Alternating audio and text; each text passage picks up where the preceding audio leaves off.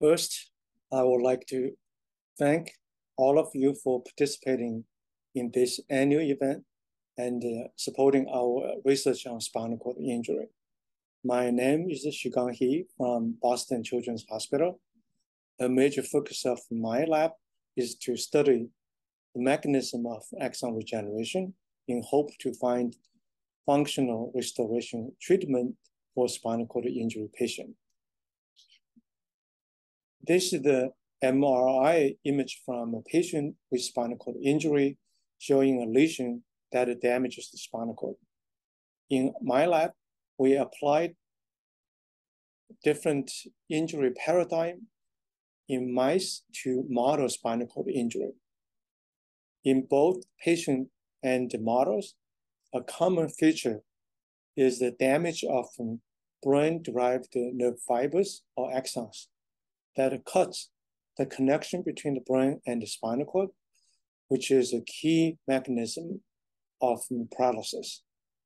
With these models, we asked the question, how to promote axon regeneration, and also how to further enhance the function of regenerated axons. In the past, we discovered a number of methods that can promote the regeneration of corticospinal axons, the nerve fibers from cortex projecting to the spinal cord.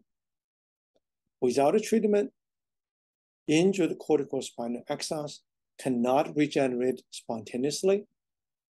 However, we discovered that inhibition of gene code P10 in cortical neurons led to robust axon regeneration after the injury.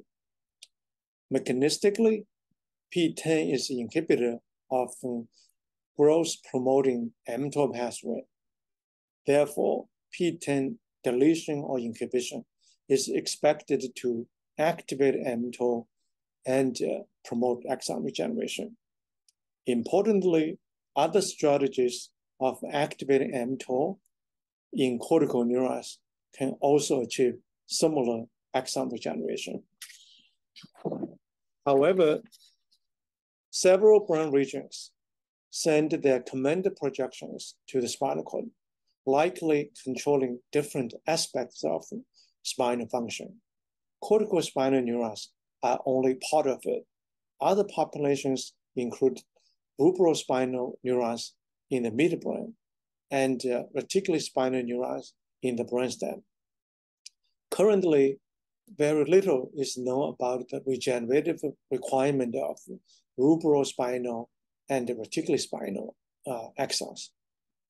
In order to achieve functional recovery, it is important to find a way to promote the regeneration of all these different projections.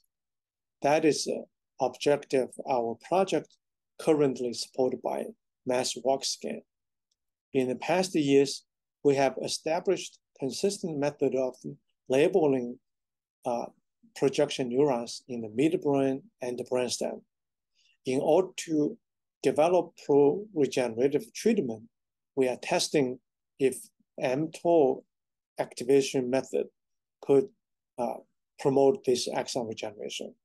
In parallel, we are also analyzing the molecular signatures of this unique population of neurons in order to identify novel targets for promoting their regeneration. In addition, we are also developing a viral vector-based non-invasive approaches to promote axon regeneration.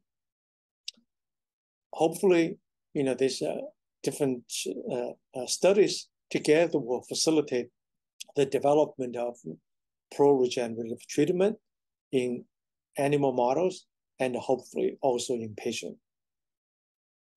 We are grateful for the support by Massachusetts Walks Again, as well as NIH, Adelson Foundation, and Wings for Life. Most importantly, I would like to acknowledge the people in my lab who contributed to work I present today. Thank you very much.